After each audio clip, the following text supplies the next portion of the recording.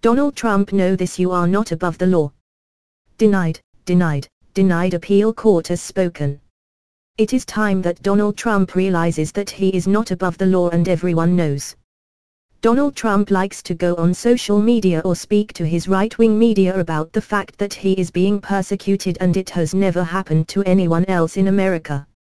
That Joe Biden is the one that is causing his persecution. So let us look at why Donald Trump has these various charges against him. Firstly, the bedrock of American democracy is the peaceful transfer of power from one president to the next. Donald Trump lost the 2020 presidential election after 60 court cases where he was told unequivocally that he lost the election. He devised an outlandish plan to hold on to the White House by asking Mike Pence to disregard the legitimate Electoral College votes.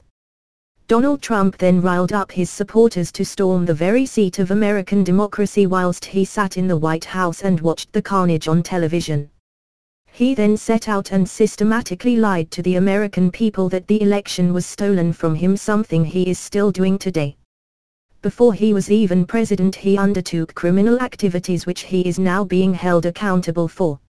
So before people decide to feel any sympathy for that lying, idiotic person, remember that all that is happening to him is his own making, and the reason that no other ex-president is on the verge of being tried criminally is because no other president did what Donald Trump has done.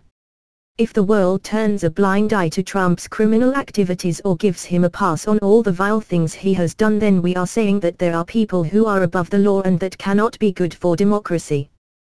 Donald Trump likes to call other politicians corrupt. He needs to look in the mirror and he will see himself, and there is no other politician as corrupt and devoid of morals as him. The United States of America must hold Donald Trump accountable so that any other elected president will understand that you will not get away with committing crimes even if you are an ex-president. Donald Trump disgraced the office of the presidency, and it is going to take accountability for the rest of the free world to truly believe that no one is above the law.